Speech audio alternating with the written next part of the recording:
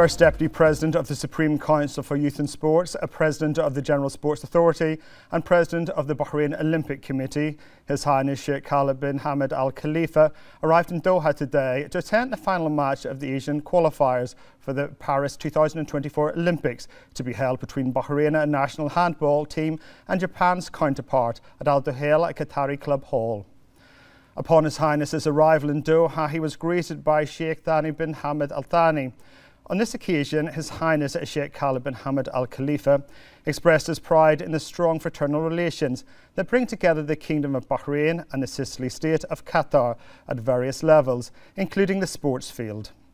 His Highness praised the resounding success achieved by the state of Qatar in hosting the Asian qualifiers for the 2024 Paris Olympics, which enhances the successes of the state of Qatar, which has become an important centre for hosting various major sports tournaments. His Highness wished the leadership, government and people of Qatar further progress and prosperity.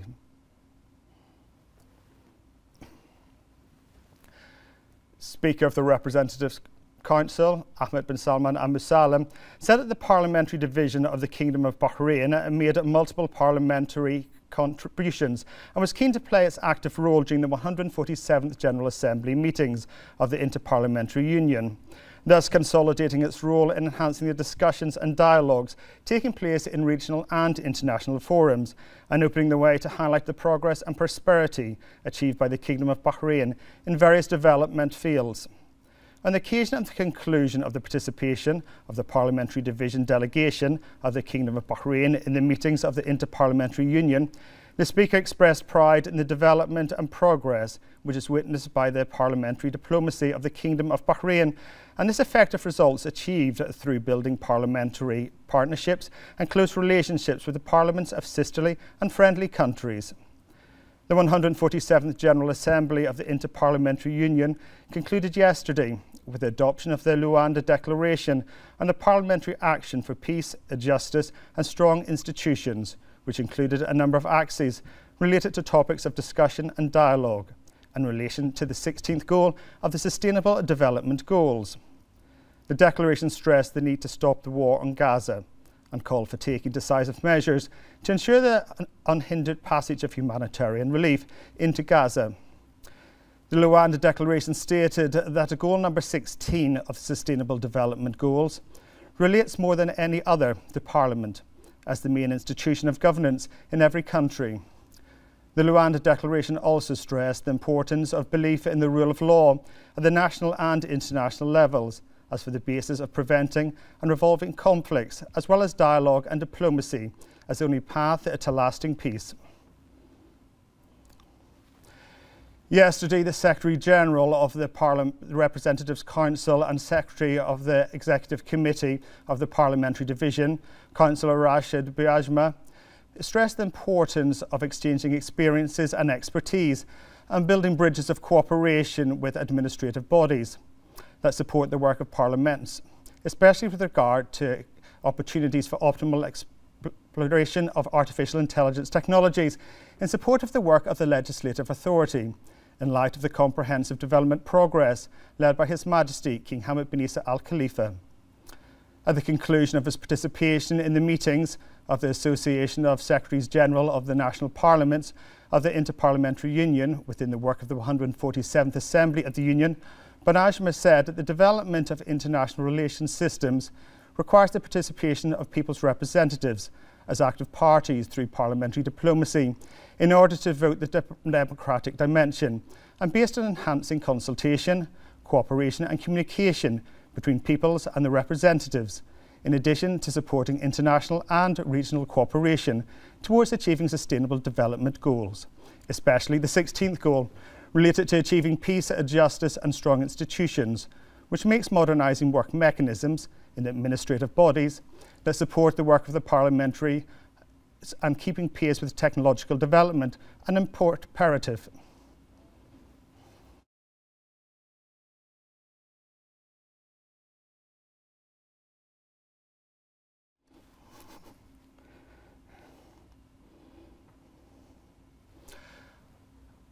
Also yesterday, in the closing session, the Governing Council of the Inter-Parliamentary Union approved MP Abdul Nabi Salman First Deputy Speaker of the Representative Council, as a member of the Permanent Committee for International Peace and Security, representing the Arab Parliamentary Group in the Union.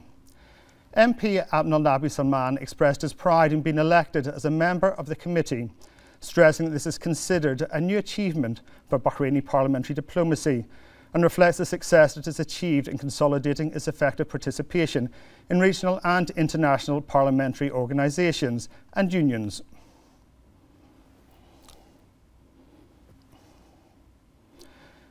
In the presence of Vice President of the National Council for Arts, Sheikh Turki bin Rashid bin Isa Al Khalifa, and Vice President of the Supreme Council for the Environment, Vice President of the Supreme Authority of the Rashid Equestrian and Horse Racing Club, the member of the Supreme Council for Youth and Sports, Sheikh Faisal bin Rashid bin Isa Al Khalifa, the Rashid Equestrian and Horse Racing Club, organised the opening horse race of the new season 2023 to 2024, which was held for the cups of the late Sheikh Rashid bin Isa Al Khalifa at the Rashid Equestrian and Horse Racing Club racetrack in Rafah Sakir. Trophies of the Sheikh Rashid bin Isa Al Khalifa Cups were presented to the winners, with Sheikh Turki bin Rashid bin Isa Al Khalifa presented the season opening cup for the 8th race trainer Paul Smith, and Sheikh Faisal bin Rashid bin Isa Al Khalifa presented the 7th race cup to trainer Alan Smith. Sheikh Isa bin Rashid bin Isa Al Khalifa also presented the 1st race cup to trainer Mahoud Ali and the 2nd race cup to winning owner Hussein Alafo. He also presented the 5th race cup to Sheikh Sultan bin Mohammed bin Salman Al Khalifa, and Sheikh Khalid bin Turki bin Rashid Al Khalifa presented the 4th race cup to trainer Alan Smith and 6th race cup to the winning owner Hadi Alafo.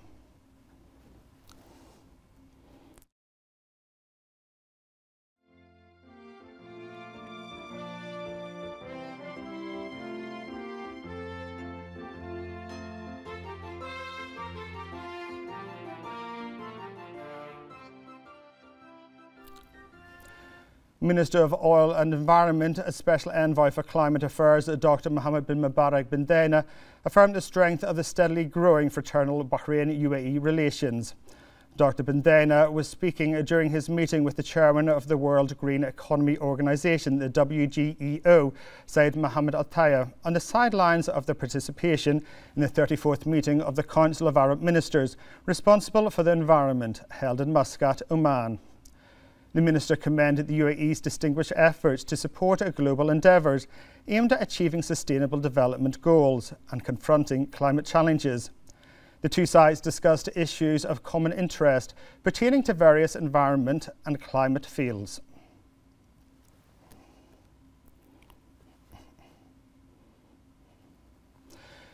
Minister of Youth Affairs, Ram bint Najib Tafiki, said that the Ministry of Youth Affairs is looking forward to opening broader and more comprehensive channels of cooperation with the United Nations in the Kingdom of Bahrain in the youth fields, thus allowing ways to introduce the distinguished Bahraini model in caring for and empowering youth and making them the basic element in the development process.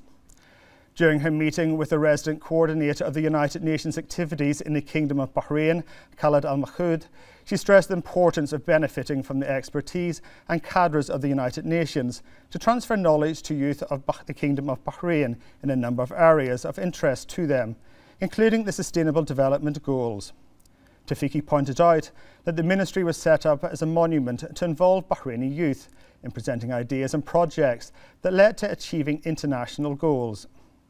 During the meeting, the Minister of Youth Affairs gave an overview of the programmes and the initiatives presented by Bahrain to contribute to urging Bahraini and international youth to participate in implementing the Sustainable Development Goals, including the King Hamad Award for Empowering Youth to achieve the Sustainable Development Goals, and the programmes provided by the Bahrain Scientific Centre. The Minister of Youth Affairs discussed with the UN coordinator ways to enhance joint work between the two sides, in addition to presenting joint initiatives on the youth side, in addition to discussing a number of common topics.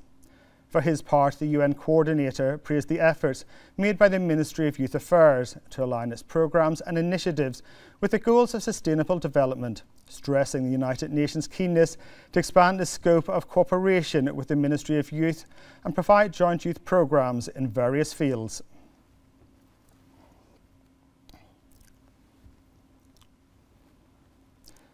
The Secretary-General of the National Initiative for the Development of the Agricultural Sector,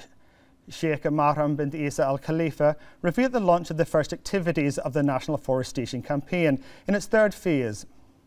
The campaign, Forever Green, is being held under the patronage of Her Royal Highness Princess Sabika bint Ibrahim Al Khalifa, wife of His Majesty the King and President of the National Initiative for Agricultural Development, NIAD, Consultative Council.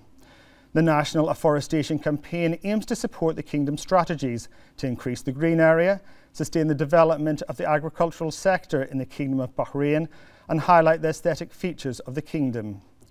NIAD is cooperating in this national campaign with governmental and private institutions and specialists interested in agriculture, and it hopes to attract more partnerships to achieve the campaign's goals that are consistent with the 13th and 15th Goals of Sustainable Development.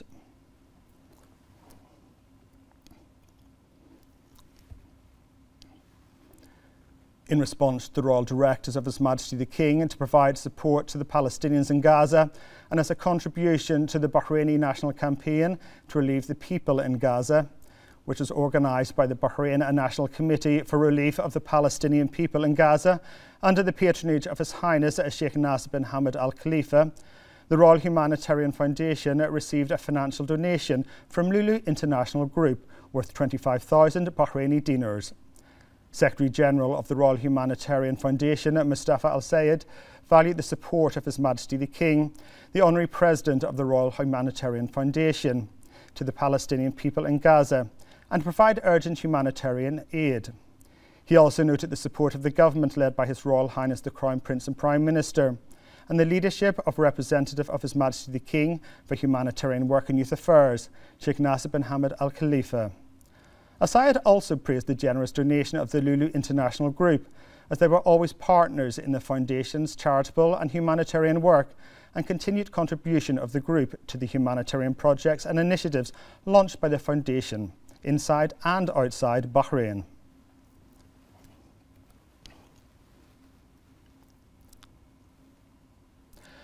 Bahrain Bourse, a licence exchanged by the Central Bank of Bahrain, has won the ICT Leadership Award 2023 at the 43rd Gulf and Middle East Information Technology Exhibition and Conference, GTEC Global, that was held in Dubai, United Arab Emirates.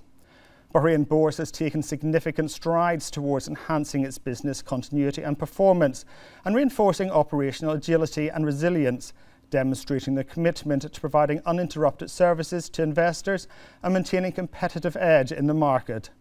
Bahrain Bourse has adopted an off-site business continuity planning (BCP) environment by implementing a secure managed desktop as a service (DAAS) solution, which offers its employees access to a secure cloud-based virtual desktop that can be accessed from anywhere at any time.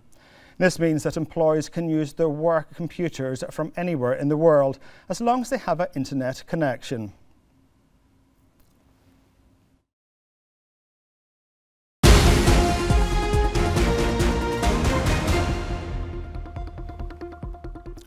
A Palestinian data provider said internet services in the Gaza Strip have been cut off by Israeli bombardment.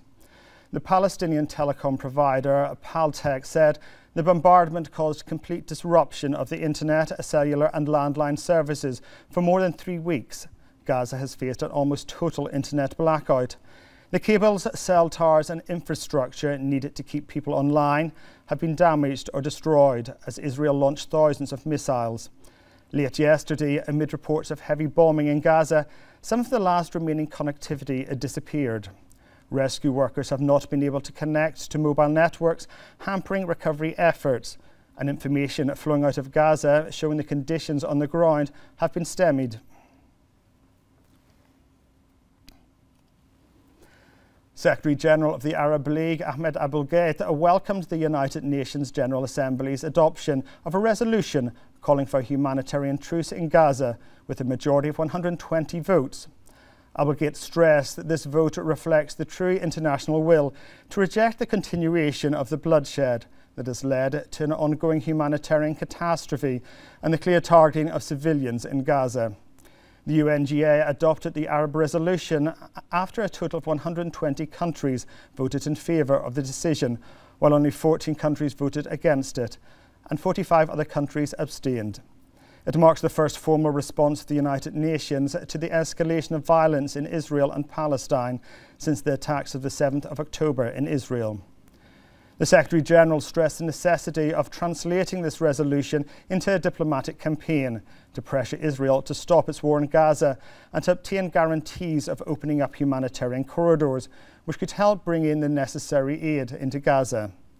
Al-Baghdadi also welcomed the announcement issued by the European Union to work on opening humanitarian corridors in Gaza and send aid to the population there, as well as Spain's initiative to host an international conference aimed at finding a political settlement to the conflict on the basis of a two-state solution.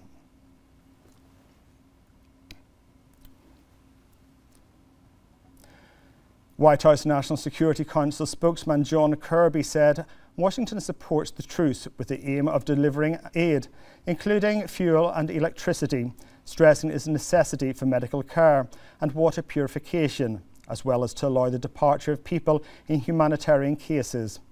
Kirby also expressed that the United States supports the idea of a localised and temporary cessation of hostilities if it is necessary to secure the release of hostages from Gaza.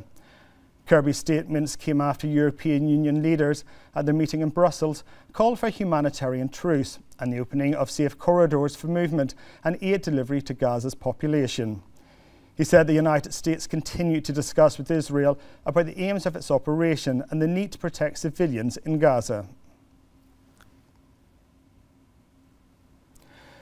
The Council of the European Union has accepted the Spanish proposal to hold a peace conference in about 6 months on the conflict between Israel and Hamas. In a meeting of the bloc's 27 governments, Spain had proposed to the EU to demand an immediate ceasefire, but the language was opposed by some countries. Observers and analysts believe that the European move comes at a very crucial time, with the intensification of the conflict in the region and the possibility of its expansion given the current regional threats. At the same time, they indicated the need to hold the conference urgently and not within 6 months, as was announced.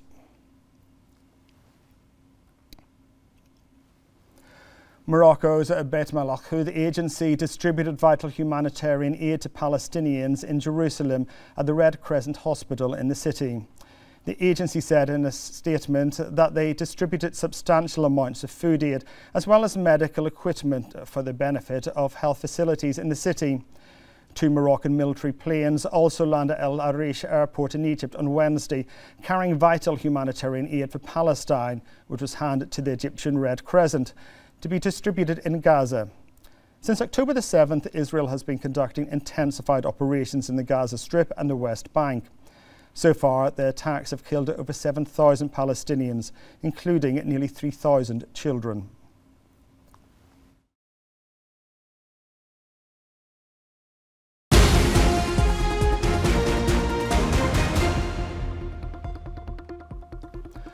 Omani voters residing within the Sultanate are poised to exercise their voting rights on Sunday, selecting their representatives for the Shura Council's 10th term. This crucial process is made seamless through the Intikhab application, available from 8 a.m. to 7 p.m.